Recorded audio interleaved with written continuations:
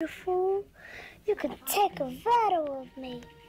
Ella Kissi-Debrah was a lively and happy child, but at the age of just 9 she died after having an asthma attack.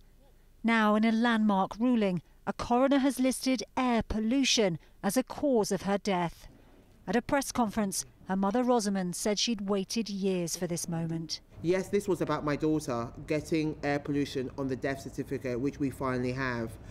And we've got the justice for her, which she so deserved.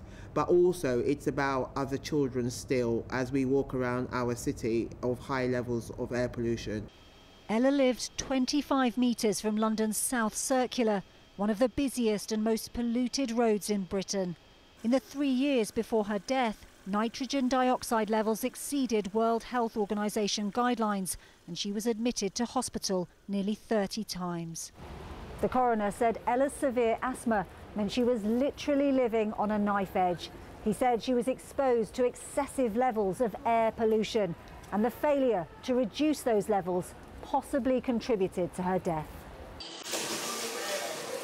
Ella is the first person in the UK to have air pollution listed as a cause of death, and campaigners are now calling for emergency action. We hope now this heralds a sea change in how government, local authorities and others think about air pollution, and that much more urgent action is taken to protect all of us, but particularly the most vulnerable, from breathing dirty air.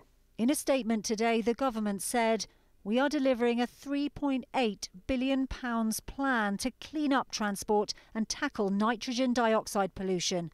We are also setting ambitious new air quality targets with a primary focus on reducing public health impacts."